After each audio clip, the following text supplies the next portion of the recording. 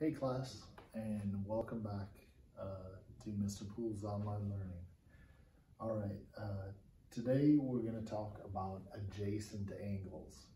And adjacent means next to. Okay, so adjacent is next to. So if this angle right here is next to this obtuse angle, these angles are adjacent to each other, okay? So you might say, well, how can we figure out this angle if we know the adjacent angle? Okay, this is how you can figure it out. All right, so you know a straight angle, this straight angle right here is what? 180 degrees. From here to here is 180 degrees. So that means from here to here is 180 degrees. So if it's 60 degrees here, that would make this 180 minus 60, and that would give us this angle right here. Okay? So 180 minus 60 would be, this would be 120 degree angle. Okay, that's how you find adjacent angles. Okay, or if we did this, here's another example. So let's say this big angle is this big angle right here, this whole angle equals, we'll say 75 degrees. So this big angle is 75 degrees. So then if this angle right here, if this angle right here is 25, then how could we find what this angle is? Well, if this big angle is 75 and this smaller part is 25, then you could do this. You could do 75 minus 25, and that would equal 50. So this angle right here would be 50 degrees.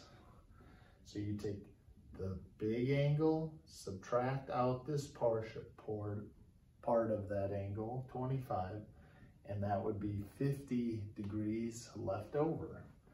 Okay, so that's adjacent angles, finding adjacent angles, okay? That's how that's done. Now, over here is something we call a variable. Variables are things that change in a problem. Okay, so the variable could change, but you're still gonna complete the problem. So you could do 5 plus blank is 10. This is our variable right here. This is our variable. This is what we're looking for. So a variable changes in the problem. Okay, so that's a variable. All right, so what would the variable be in the first one? The variable would be right here, right? And sometimes we see it as a letter. Sometimes they show it as like an N or a K.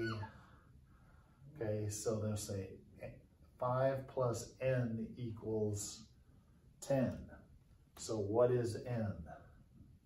So N equals what? 5 plus what equals 10? Well, in this one, the variable is 5, isn't it? Okay, how about the K down here? 7 plus K equals 10. K equals to 3 then. That's the variable. okay? And that's how you do variables in math, okay? They're pretty easy.